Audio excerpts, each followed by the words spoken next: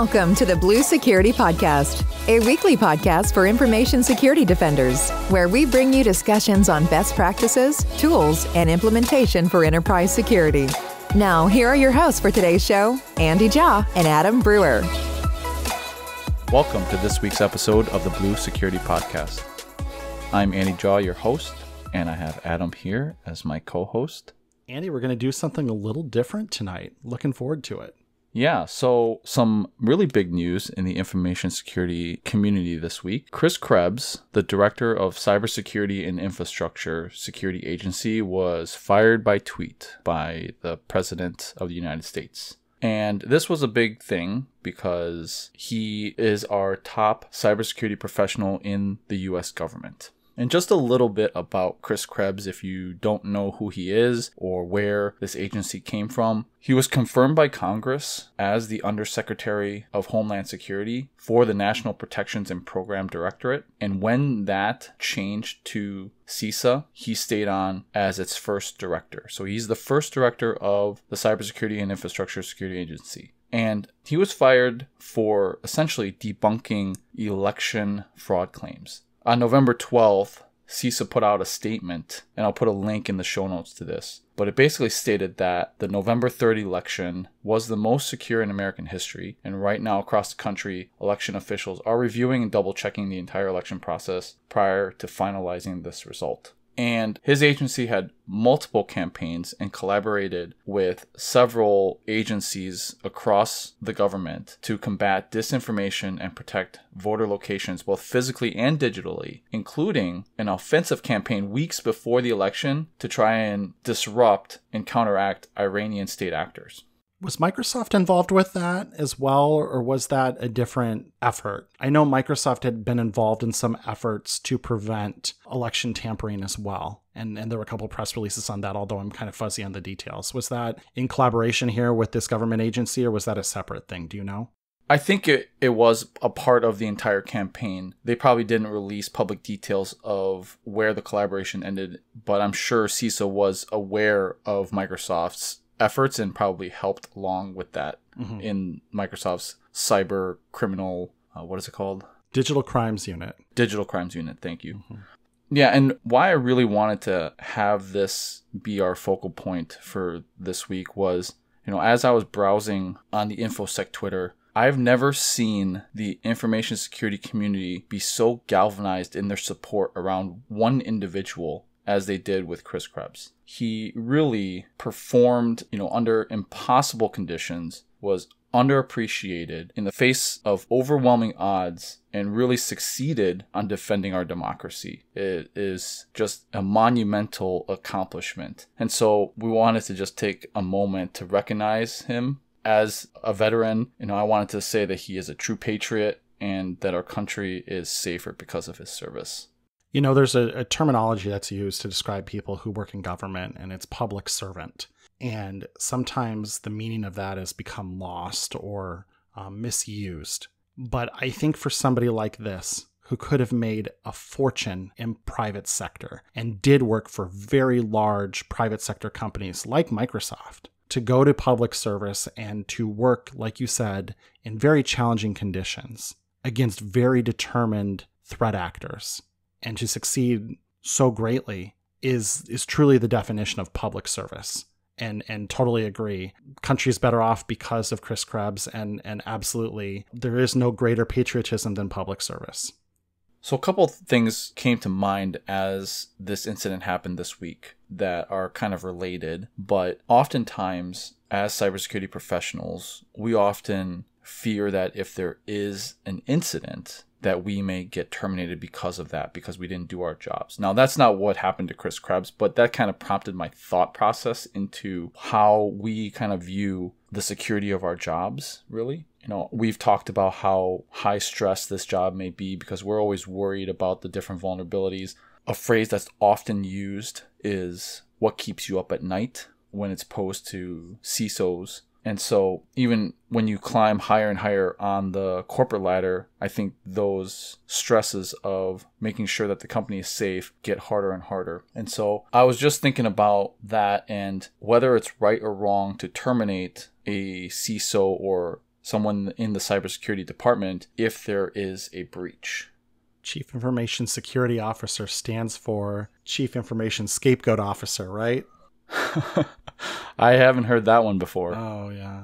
Well, it's a great question. And let me even broaden the conversation a little bit before we dive into that, and we can kind of take this all on together. You know how when there's a breach at a company and you get the letter in the mail that says, we take your privacy seriously, or we take the security of your information seriously. At the same time, they're telling you they just got breached. Now, we know as InfoSec professionals, assume breach, everyone's going to get breached, limit the scope of the breach, etc. But that feels hollow when companies write that. And I have seen some people suggest, should there be more criminal liability when a company has a breach and loses control of your sensitive personal information? And let's tie that kind of all back together and kind of have a broader discussion there, because I think there's some interesting conversation to have around, sometimes it feels like there's a lack of consequences when there is a breach at a big company today. In fact, it feels like they're so frequent anymore that even the outrage of them has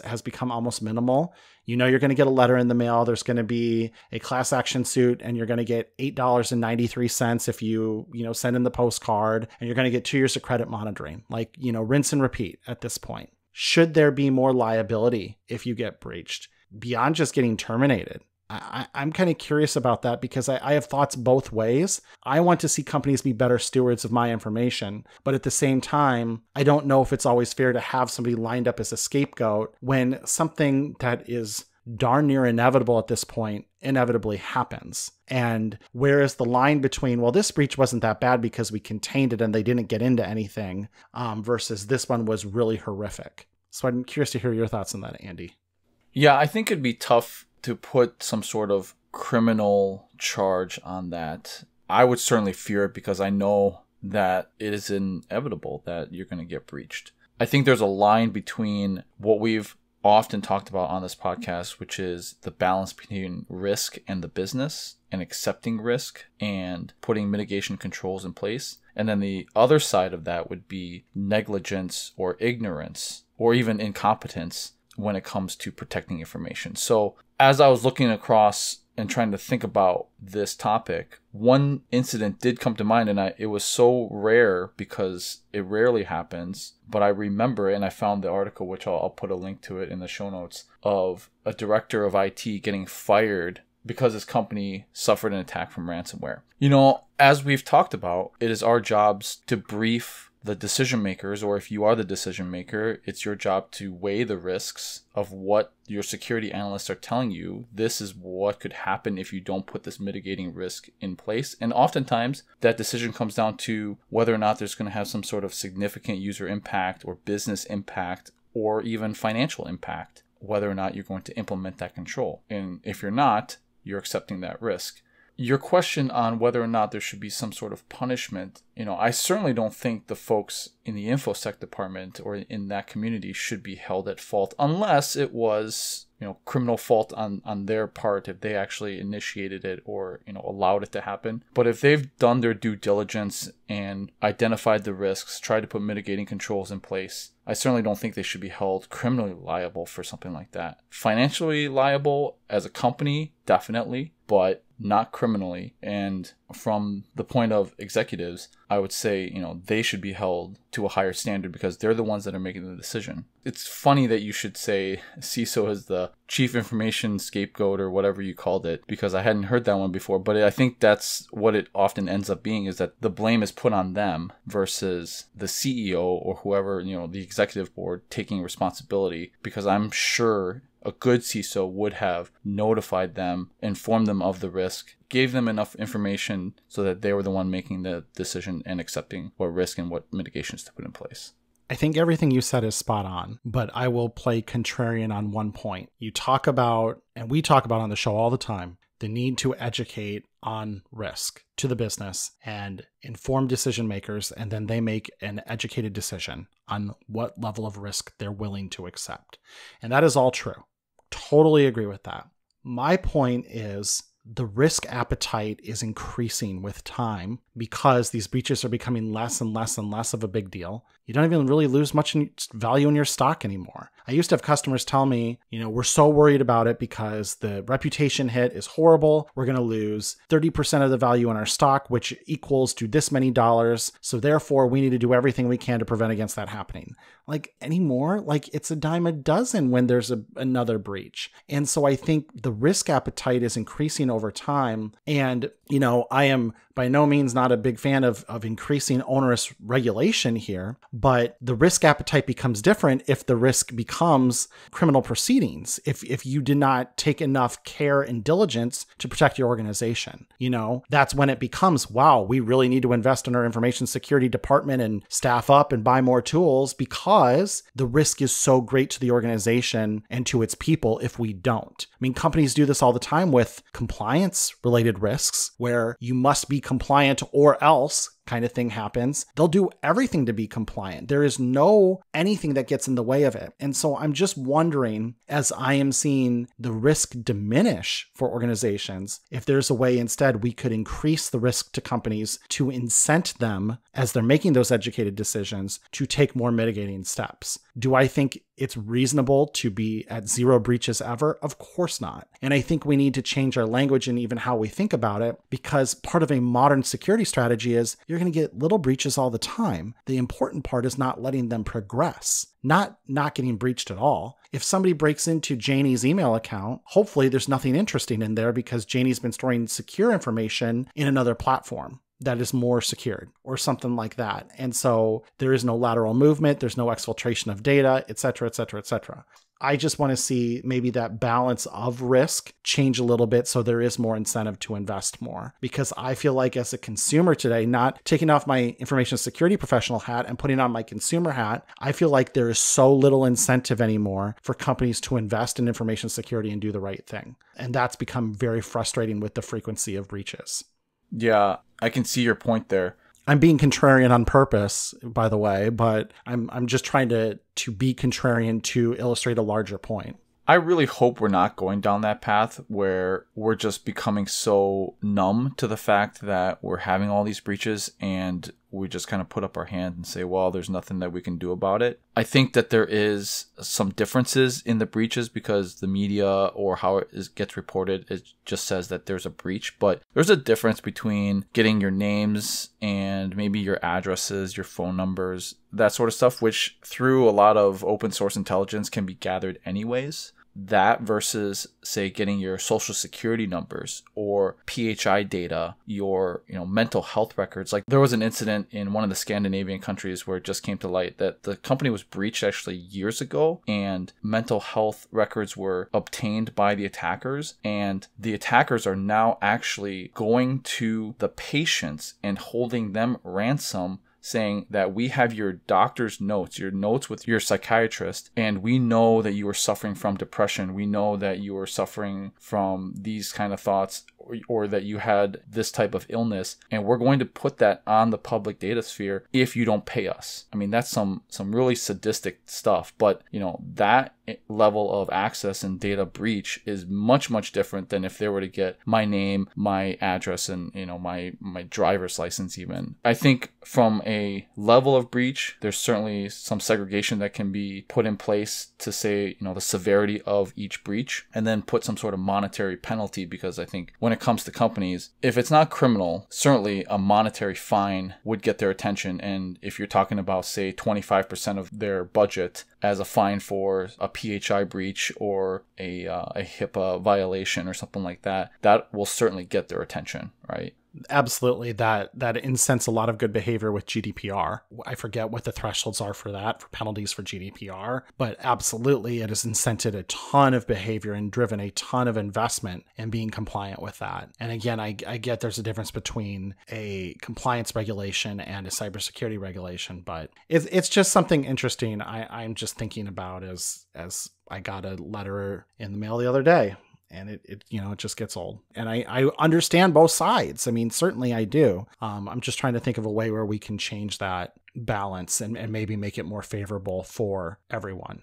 The other point that I wanted to talk about that I saw this week on Twitter as the Chris Krebs episode was happening in real time was there were some folks who went and looked at his background, and because he has a bachelor's degree in environmental studies and he has a law degree, that they kind of basically said he wasn't qualified to be the director of CISA. And I really think that I wanted to emphasize that this is a fallacy, that people need to have some sort of technical experience or technical degree to be in InfoSec. We've talked about this in previous episodes, but we need to stop assuming this, that it's a toxic type of idea where if you're not technical, if you're not a coder, if you don't have any technical experience, that you cannot be in InfoSec. Anyone can be in InfoSec, and certainly as you climb the corporate ladder, it becomes less and less about your technical acumen. It becomes about management and people and communication skills.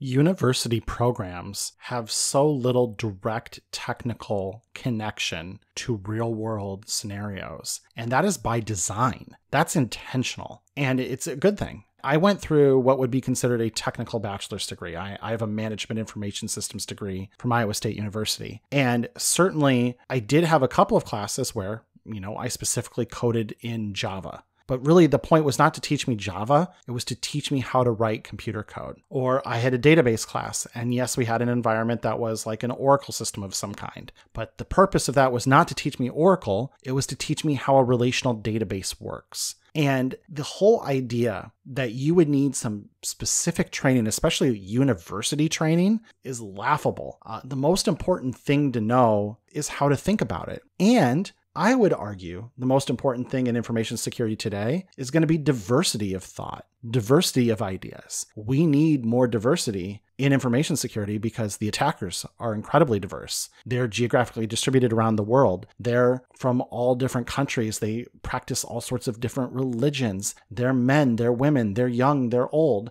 And the idea that we only need a certain class of people to work in this business is really just not true at all. And I think people who come from diverse backgrounds are going to bring such interesting thought processes to defend organizations or to defend the United States, as the case we're talking about here. I would want to see law degrees. I would want to see psychology degrees, criminal studies, music majors. Sure, why not? I want diversity of thought, diversity of opinion in my cybersecurity defenders because the attackers are incredibly diverse. And if we're not going to be, we will have incredible blind spots that will prevent us from protecting our country and our organizations appropriately.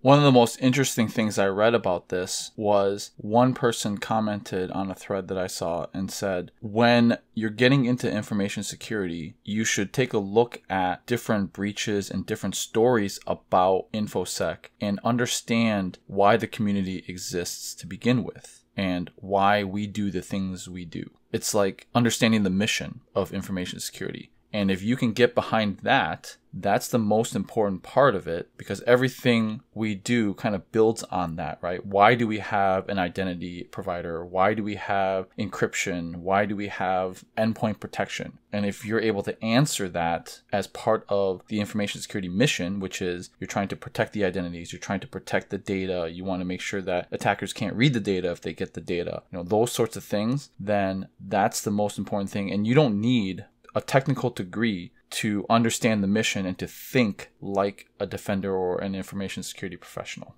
A lot of people don't even have degrees who are in information security. They just have certifications. I think degrees and certifications, what the most important thing that they do is if you are doing something like that in InfoSec, it tells you the areas that you may be interested in or areas that you need to work on. I think certs and degrees are important in the fact that they give you this broad stroke of the whole field, and you're able to kind of identify a part of information security that you're interested in, whether it be, say, pen testing or enterprise defense or malware analysis or threat intelligence. What was really interesting, I was on a Zoom call just prior to this podcast, Adam, where it was this organization called VetSec, and it was a bunch of veterans who are interested in the industry of information security, and a lot of them come from Army signal intelligence. And a lot of the conversation in the beginning was about threat intelligence and gathering threat intel, because that's what the military does. They gather threat intelligence and feed that to analysts to analyze, to make sure that they have the right intel in the field so that their soldiers and their airmen, the Marines, are attacking the right targets. They have the right risk mitigated, which is very different than what we generally talk about on this podcast, which is enterprise defense. But that's a whole different field of InfoSec that is valid, that you don't need a technical degree to do. You just need to be able to think in a certain way, and the attitude just comes from understanding the entire mission of InfoSec.